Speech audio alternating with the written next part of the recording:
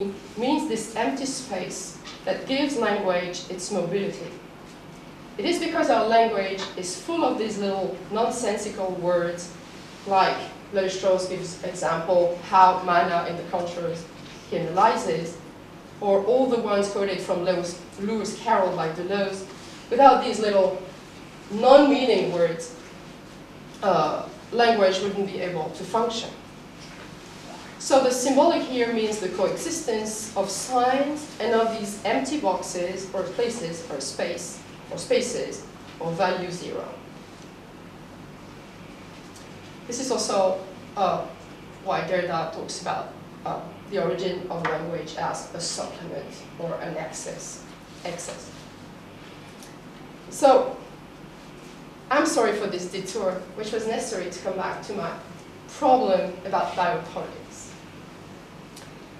What makes me think of this double symbolic economy, like the symbol production as a representation and the symbolic economy, which is prior to this production, is when I discovered, while reading Foucault, and particularly History of Sexuality, Volume 1, that, in fact, what he described under the name of biopolitics was a kind of, again, symbolic economy in the double sense of the term, like a symbol production and then something deriving from a value zero economy.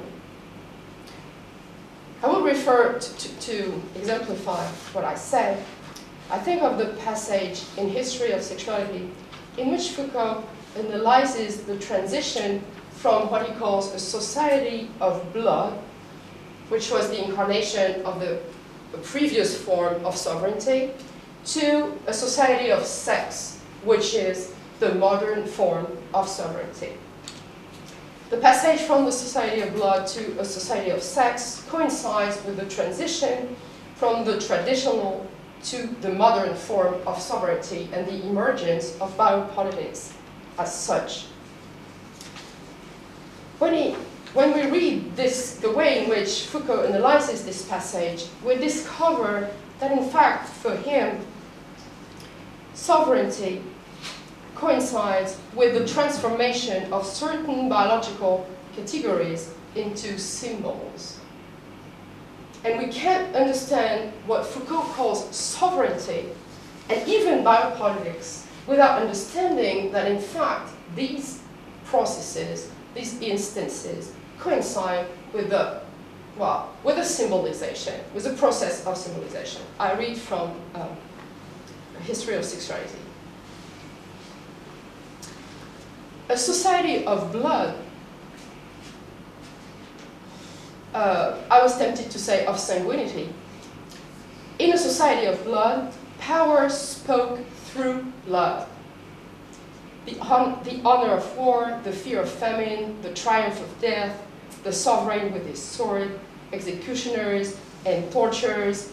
Blood was a reality with a symbolic function. We, on the other hand, are in a society of sex, or rather a society with a sexuality. The mechanisms of power are addressed to the body, to life, to what causes it to proliferate, to what reinforces the species, its stamina, its ability to dominate, or its capacity for being used. Through the themes of health, progeny, race, the future of the species, the vitality of the social body, power spoke of sexuality and to sexuality. So we can see that in both cases, blood and sex are biological categories which are symbols, which are constituted into symbols through which the power expresses itself.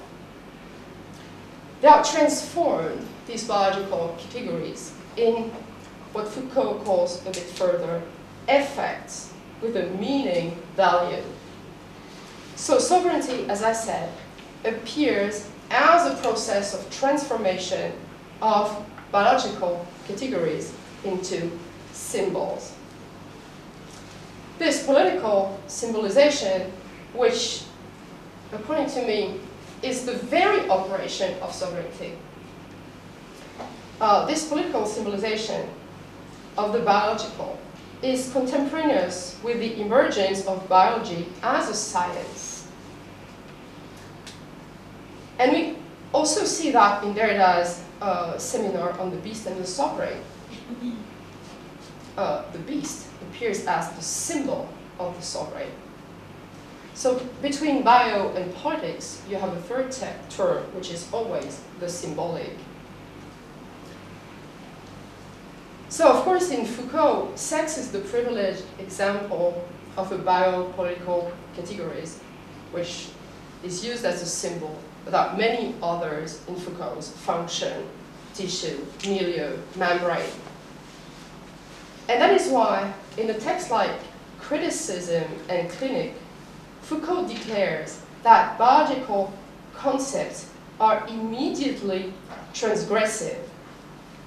They are, in French, the surface de projection du pouvoir, pure surfaces for power relationships projections. So this symbolic use of biological categories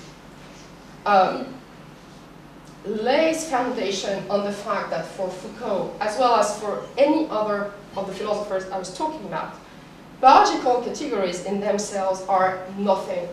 They have no meaning except the one they receive when they are transformed into symbols of sovereignty. For the philosophers I'm talking about, biological categories have no existence in themselves outside of this political symbolization function. They are transparent. This is why, according to Foucault, a biological concept, and I said structure, function, tissue, membrane, all of them, a political concept, a biological concept per se, can only be a transparent instance with a normative content and function, which is not biological.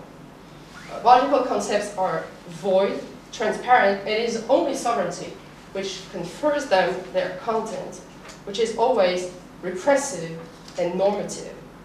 That is why, for Foucault, but we could also show, and we can go back to that in the discussion, that it's exactly the same thing for Agamben and Derrida. Biological concepts are immediately edible by politics. They're immediately erasable into their symbolic functions, which are never biological, well, originally biological. It is as if the biological categories were politically one-sided, as if they couldn't give us anything to articulate philosophically outside a theory of repression, discipline, normativity, dressage, etc. That is why, according to these philosophers, biological categories are not able to provide us with a theory of resistance to sovereignty. There is no bio-resistance to biopower. You won't find anything in Foucault or Derrida or Agamben that comes from biology which might be able to help us to resist sovereignty or to turn biology against itself. There's no bioresistance to biopower, and these categories are only one-sided. They are vehicles for symbolic functions that exceeds them. So this was the first meaning of the symbolic. Biological categories constituted in symbols like blood, sex, etc. And we can also, perhaps in the discussion, come back to the notion of autoimmunity also in Derrida, which is a biological concept transformed into a symbolic instance. The critique of sovereignty then, in Foucault mainly, but also it is also valuable for the other philosophers. The critique of sovereignty will tend to show how this symbol production of sovereignty, sovereign power using biology as a symbolic surface, as a kind of self-representation. The critique of sovereignty will then aim at showing that this symbol production functions as an obliteration of a more fundamental symbolic economy. Sovereignty, according to Foucault and to the other philosophers, functions as a reduction or restriction of the emptiness of the symbolic understood as an economy. The sovereign, whatever its meaning, is something which is trying to fill the floating signifier gap with the content, to interrupt the mobility of the floating signifiers and to transform it into an essence of a fixed entity. This is what sovereignty is, the result of a transformation of the floating signifier into a rigid figure, that of the king, of the law, or whatever. The symbol production in sovereignty, blood, sex, is an obliteration or an eclipse of the symbolic understood as an economy. What I mean here is that Foucault or Derrida or Gamma won't ever say what I just said. We should criticize the symbol production, well, sovereignty as a symbol production. We should criticize that in giving biological categories, in trying to bring to life their resistance potential. We have to show that biology is not only this symbolic vehicle of sovereignty, but that it can also help us to deconstruct sovereignty. No. On the contrary, biology is never is never interrogated for itself. No, what they will show is that if we want to critique sovereignty, we have to criticize it in the name of another symbolic understanding, not the symbol production economy, but the floating signifier economy that the symbol production obliterates. But in both cases, biology is never on the foreground.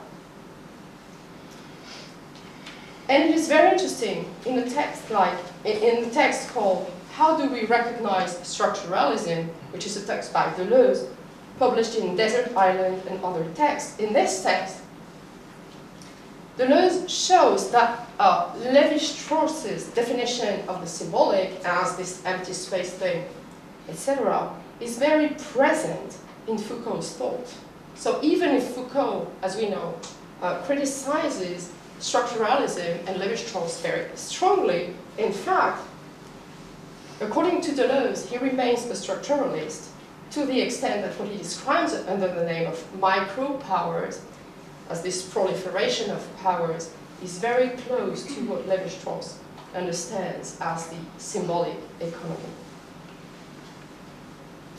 So again, sovereignty will be criticized from the point of view of this originally symbolic economy and never from the point of view of biology. In both cases, biology will remain subdued to the symbolic.